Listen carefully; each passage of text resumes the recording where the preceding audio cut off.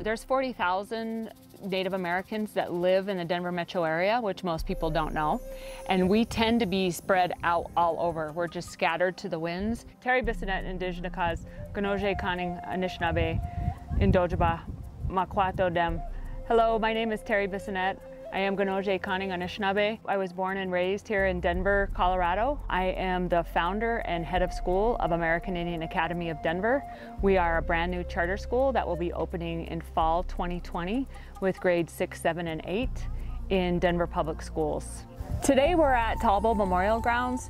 It is an open space park that's owned by the City and County of Denver, and it is leased or set aside for the Native American community. And we are hosting a family gathering where our Native families are invited to come out and participate in different cultural activities. Who wants to do some target practice?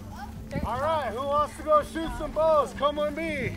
My name is Steve LaPointe. I'm a cultural advisor for the Denver Indian Academy. You know, I was raised in our traditional ways. I'm a law enforcement instructor, that's my background. There you go.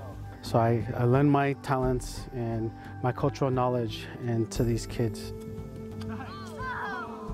And so here today, I'm teaching archery and parfleche making.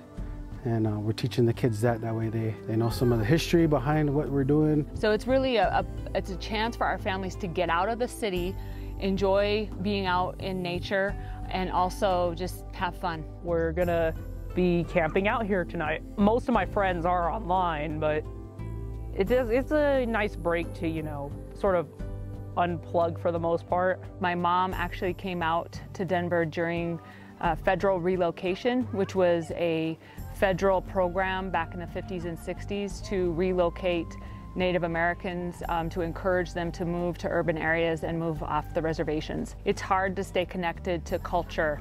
It's hard to stay connected to family back home. And to be honest, that's really one of the reasons why relocation was created, was to kind of break those ties. And so that's one of the reasons why we need the school and why we've created the school, is so that our families can start to become more connected to their culture. I am a certified teacher, I'm an educator. Our focus is on Indigenous kids. The Native American students in DPS do not do very well. Our graduation rate hovers around 50%. It's a very complicated and complex issue. Our history of education, to be honest, has been a very violent one.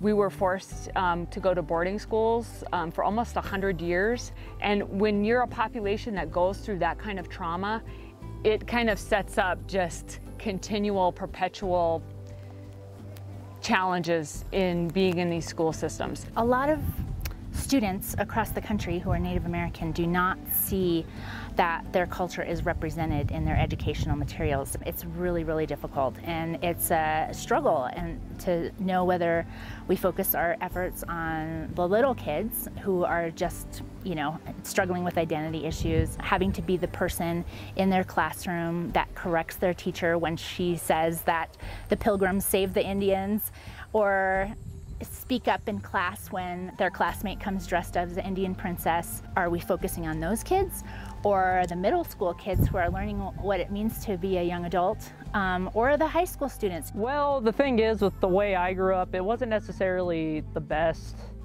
Never really had time to explore any of my sort of ethnic background. So I guess sort of like bridging that disconnect is important to me. Things have been lost, practices have been lost, and just certain ways about the ways that we go about living everyday life have been lost.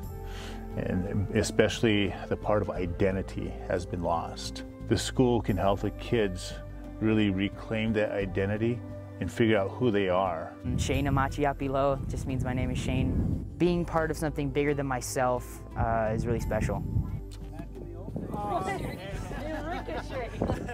Other Native people my age haven't really connected with their culture, but I'm glad that my grandpa and my mom have really given me the opportunity. So they become stronger, more self-aware. The different types of hardships that we go through are different than what other minorities go through. So when these kids have each other to lean on, it'll make it that much easier for them. And so that is really one of the biggest reasons why we believe these types of schools are so important, because they allow our kids to celebrate their culture while also being kids in the 21st century. And that's really, really important.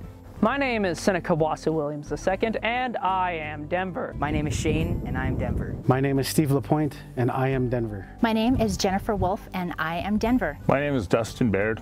I am Denver. My name is Terri Bissonette. I am Denver.